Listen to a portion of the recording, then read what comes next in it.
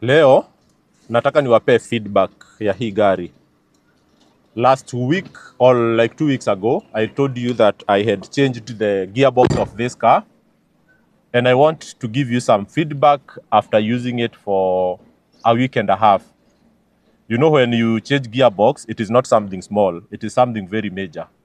And sometimes, depending on the quality of the gearbox you get, on how best it fits into the car, you can have various outcomes. So I don't need to open the car or to open the bonnet to show you anything about it, but there are a few things that I want to explain to you.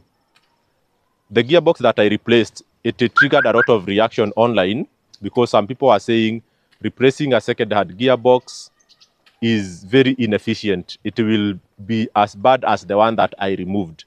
But this is what I want to tell people, that you can get a very good second-hand gearbox. There are gearboxes that come from Japan, from cars that have been dismantled and exported in form of parts. There are two ways. When a car leaves Japan, it can leave as a whole good, as a car like this one, and then it is fitted into the shipping boats, or what we call roro, roll on, roll over. Hizo ni zenye zinadriviwa in the kwa hizo nini zinaitangwa aje, kwa hizo meli. Ama inakuwa dismantled, then it is fitted into the container. So it is brought in form of spare parts. Unaweza pata side mirror, unaweza pata wings, unaweza pata, front lights. Every part can be dismantled and sold separately. So what I got is a dismantled gearbox. So I took it and I fitted it in here. I went to industrial area. I bought it at 40,000 Kenya shillings.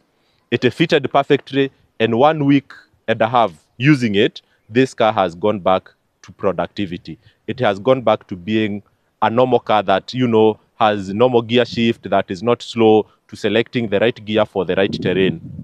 So the only issue that this car has caused for the time that I have changed the gearbox is only fuel consumption. Normally, this car was averaging 22 kilometers per liter when you drive within Nairobi, but right now it is averaging between 17 and 19 kilometers per liter. That is quite, a significant loss in terms of fuel consumption. So meaning that I will be losing 3 kilometers for every liter of fuel that I put in here. For my driver, that is something already big. He's already feeling the heat. But for me, I think it's something that we can try to put up with, because, it has saved the life of this car. What else has changed since the replacement of the gearbox? Definitely, you will feel that the car has improved the power. So the way it is pulling and, behaving uphill, and when you are carrying more than 2 people behind, you feel that the gearbox has improved in terms of power.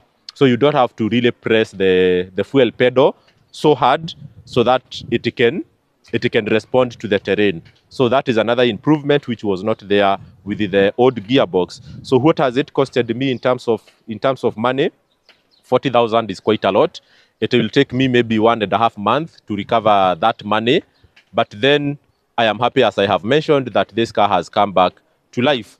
And if I can just show you around, if you can zoom for people to see the whole of this car, this is a car that I still believe has another 3 years of life, that, it will continue giving me money. And I don't have anything that, I can regret about spending all the money I spent buying the gearbox. So if you want to go with these cars, as I mentioned, the biggest issue with them is the CVT transmission, continuous variable transmission. So meaning that this car has endless numbers of gears. So for every terrain, whether you are going up the bump, going down, small terrain, every terrain with its topography, there will be a gear for it. And that's why it is called continuous. Other cars, they have what we call the manual gears. In as much as the driver's area is automatic, inside you will find that it is manual. So the gearbox has a limited number of gears. Maybe it is operating with 5 forward gears or 6 forward gears and 1 reverse gear, in as much as it is automatic. But for this continuous variable transmission, it has endless number of gears. And that creates a big problem when mechanics come to troubleshooting it. I took it to people who I consider experts in the industry, people that are very, very well known in terms of advising drivers, the tech guys with regard to car technology. And they told me that, my brother, no need to spend time trying to work on this gearbox.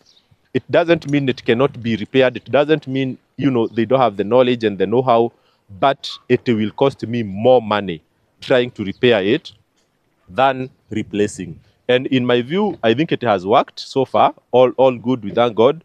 And maybe I'll be back here after maybe a month and give you some extra feedback on how things look like. So, but then this car, I'm also, planning maybe to sell it after 3 years. As you can see it around, it's still very clean. After 3 years, I'll sell it into the market, so you can keep following on this channel and know when I will put it out on offer. I will not sell it that much, maybe 400K after another 2-3 years. And then you can use it for your, you can replace the gearbox or the engine, whatever will have the issue at that time. And then you can use it for another 1 or 2 years. Actually, these cars can last forever if you take the habit of, servicing it and, giving it what it is asking for. But don't be in a hurry to just release it to anyone who wants to buy it whenever a problem is developed. So, still very nice car. I hope you can have the view from the back, but right now the cameraman is a bit far. But I can tell you, even people who see my driver with this car, they always say that this is a car that is very well maintained. So that's all the feedback I wanted to give you today. And I hope you keep subscribing to this channel for more information like this one. And if you have any questions or comments on mechanics that on people that who are expert at repairing gearboxes, I would really, really appreciate. A lot of people who own this car, Suzuki Alto, have reached out to me saying that if I can ask experts or any mechanic out there watching this video, and you are expert in CVT transmission repairs, please reach out to me and I will connect you immediately to like 3 people who want your services right now. So for now is a goodbye, and let's keep subscribing to this channel. Goodbye.